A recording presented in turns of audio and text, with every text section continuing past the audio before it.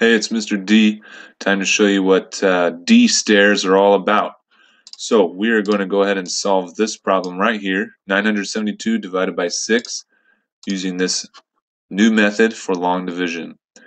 Since our dividend is 3 digits, we're going to make 3 stairs.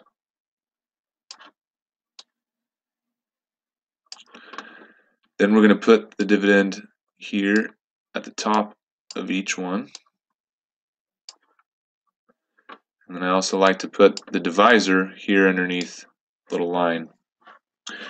Okay, next what you're going to do is use the multiples of 6 to get as close as you can to each number that you see in the box. So how close can I get to 9 using multiples of 6? Well, the closest I can get is 6. So I subtract that out and I get 3. And now my next box is ready to go.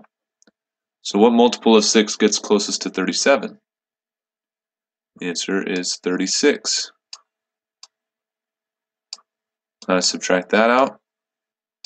I have 1. And my last box is ready to go. 12, the closest I can get. Right on it, 12. Subtract that out. And my remainder, 0, 6, means I have no remainder. Now the last step is to go right here and put in your quotient. So you look at each of these multiples that you did and you find out how many times does it take 6 to make that number. So it takes 1 time for 6 to make 6. 6 times 6 is 36, and 6 times 2 is 12. So the answer, 972 divided by 6, is 162.